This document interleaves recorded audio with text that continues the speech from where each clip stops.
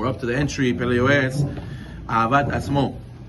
You have to love yourself, right? We say, after you have to love your neighbor as you love yourself. How can you love your neighbor if you don't love yourself? First, you have to love yourself, then you can love your neighbor. So he says, it's normal for a person to love himself. Dessler, Alav Hashem, used to say all the time, a person says, I love fish. I love to eat fish, right?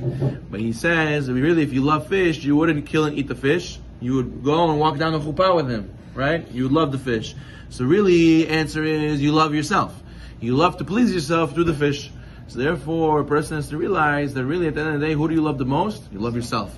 And if a person wants to love other people, he has to give a part of himself. You have to invest in others, and then you'll be able to love them. So you have to put a part of yourself in them. So that's why he says, you don't give to who you love to who you give.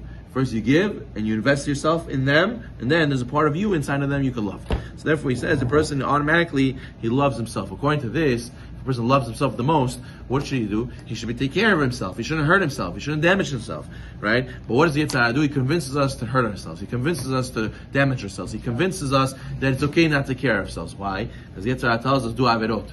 Can you imagine a person goes and he says, you see him slicing his arm, cutting himself. You see him drinking poison. You see him take a bottle of Advil and chugging the whole thing. He says, what are you doing? You're crazy. You're sick. You're killing yourself. He said, no, it's okay. It's good for me. I enjoy it. Who cares you enjoy it? You snap it. You smack the bottle out of it. Are you normal? Are you sick? How come when the people do Averot, they do the same thing? They go and they're hurting their neshama. They're going cutting themselves. They're going and they're killing themselves. They're drinking poison, spiritual poison. Why don't they say they love themselves and stop themselves? Because they don't realize that the caution about it. We said on Shabbat, right? If somebody has a cup, right? He takes a cup and he tells the guy, here, this is a clean cup of water. 9 people said nothing happened to it, but one guy says there's poison inside. You would drink it? You wouldn't drink it. There might be one opinion says there's poison inside. I wouldn't drink it, right? So what happens? The whole world says, no, don't worry, nothing will happen to you. Don't do mitzvot, do averot, everything's okay. But what? The one person, the Torah says it's it's spiritual poison. Why would you drink it? Even if one person says it's poison, you shouldn't drink it.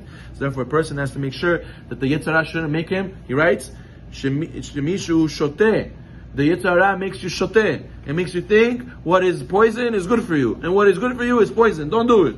So therefore, a person has to make sure not to let the Yetzer Hara make himself come to me'abed atzmo ladad. You can make it come to suicide, spiritual suicide, and you think you're doing good for yourself. So therefore, a person has to ask himself, do I really love myself? And if I love myself, I am giving good to myself? He says, therefore, a person has to make sure that when he works, he shouldn't let money be something that damages himself, right? Because a lot of times people are willing to give up their health, willing to give up their sanity, willing to give up their family life for their business, for their money. They get on the rat race. They get on the hamster wheel and they never stop running because they need more and more and more and more. It's like the joke they make about the rabbit, right? You want the animal to run, so you put a stick on its back and you hang the carrot in front of him, so it always runs. He thinks he's going to get the carrot, right? Same thing, the guy has the wad of cash with a stick hanging behind him, hanging. He's running, thinking he's going to finally grab it. In the end, there's never an end. So therefore, what happens? A person can go 60 years.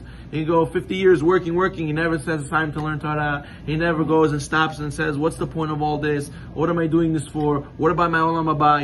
He just goes on autopilot. What happens? He's 60 years old. He's a babo, arbu stomach. He comes to the shul, doesn't know how to say Kaddish. He sits home after he's retired, doesn't know what to do with his free time. He yells at his grandkids. Well, that's all he does with his free time. Not davai merik, not the grides, davai prinisi. That's all he knows how to do. He doesn't know how to do anything else. Why? Because he didn't set aside time for his spirituality. He didn't set aside time about olam haba. He didn't set aside time to even learn Hebrew. Why? Because he was busy work. What is it worth it for? And then nothing. What do you gain from it? At the end of the day, do you really enjoy it? You get tired of it. You already went to so many places. You already bought. You ate so much. You enjoyed so much. What do I take from this world with me?